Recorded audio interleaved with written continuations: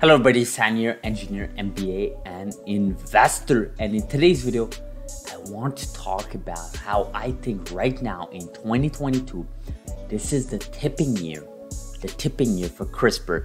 This is where CRISPR goes from being a technology that is very, very appreciated by the science community, by genomics companies, by biotech as a whole, to the next level, which means the average person, which means the average citizen, which means podcasters, which means going mainstream, right? I want to talk about all of this here in this video. So this is an article from the website from the individual called Peter Attia. I think that's how you call his family name. I mean, I've seen Peter with his own podcast episodes. He has his whole episode about living longer, longevity, and so on. And of course, Peter went on different podcasters' episodes like Tim Ferriss.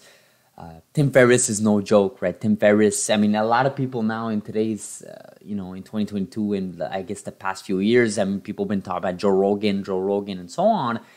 In fact, Peter actually been on Joe Rogan a number of times. But before Joe Rogan was a thing, it was all about Tim Ferriss, right? In the podcasting world, people may remember this in the 2013, 2014, 2015. It was all about Tim Ferriss. I mean, I think there was a point where people were just listening to Tim Ferriss because there weren't really that many podcasters. But Peter Attia, he went numerous of time on Ferriss, and he talks a lot about living longer, healthier, and so on. Him being a doctor himself. And what he did here in this article, was published yesterday, is basically said first case of human PCSK9 genome editing, and basically talk about heart disease with CRISPR genome editing. I think that's amazing. I think this is something that this is how we get over the hump, right? This is how we get over the hump. And what I mean by over the hump, I mean, I've always thought that, the year 2020, 2021 were more years of building up to this year, right? In theory, in 2020, you had that book from Isaac Waltonson, about genome editing, CRISPR, and Jennifer Doudna.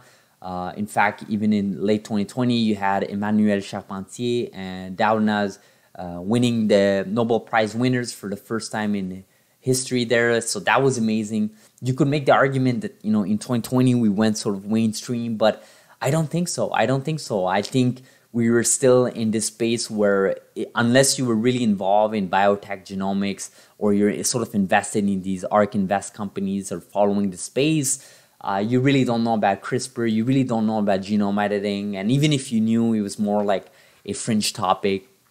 And now what you see here is now you see these individuals like Peter, you see these individuals like in this space that are like, we're all about health, we're all about living longer. And you have this technology like CRISPR that can actually be a one-time treatment to many heart diseases, right? Which is what he's talking about over here, talking about the PCSK9 gene. If there's a mutation there, basically you can get irregularities in your cholesterol, very low levels of LDL-C, and then you want to address that with CRISPR, which he actually mentions it in this article. And of course, he talks about the potential risk and so on. There's definitely some ethics and morals behind it. But guys, look, are we going to be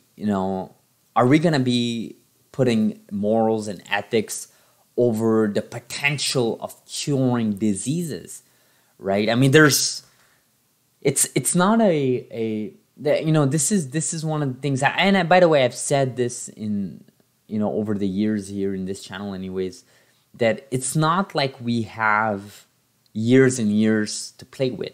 Every single day there are people dying from these diseases, especially heart disease, which is the leading cause of death in America, in Canada, and many nations around the world.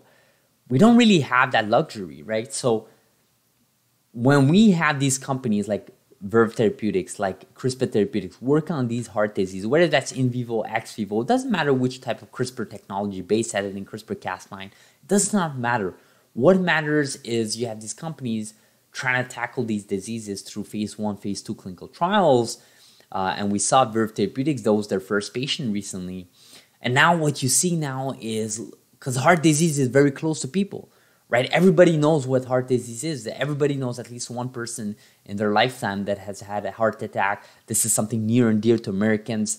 And now you have people that are looking into space saying, okay, so now a company called Verve Therapeutics just dosed their first patient. We're looking for that. I mean, this is where we're going over the hump. This is where we're going mainstream. I truly believe by the end of this year, and as we enter 2023, again, we're basically in the month of August. We have a couple of months left for this year. As we enter the year 2023, I truly believe this is where CRISPR emerges itself as something that people can't ignore anymore. The same way as TCP, IP, and internet, the technology was almost not possible to ignore. It was just no longer possible to ignore it by the end of 90s and early 2000s. It's the same concept, CRISPR. I think it's not going to be possible for you to ignore by the year 2023 as we enter that year. I truly believe that because you'll have the FDA submissions for CRISPR Therapeutics and Vertex CTX001 or Hexacell. You have more patients dosed for companies like Verve Therapeutics. You'll have additional data from NTLA 2001, NTLA 2002. You'll have more data from Caribou Sciences from their CAR T cells program for CBO10.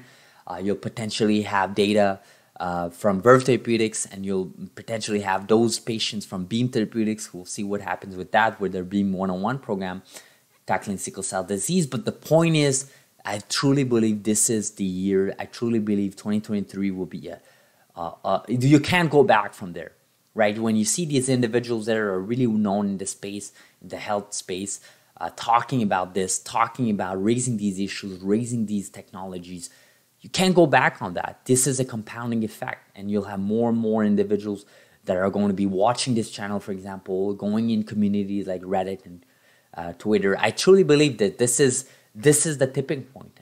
Let me know in the comments below what you guys think about this. Hopefully you guys are having a beautiful Sunday here. Thank you so much for watching. Like this video, fan value, subscribe if you're not, and I'll see you guys on Monday. Hopefully we have a beautiful week there. Thank you.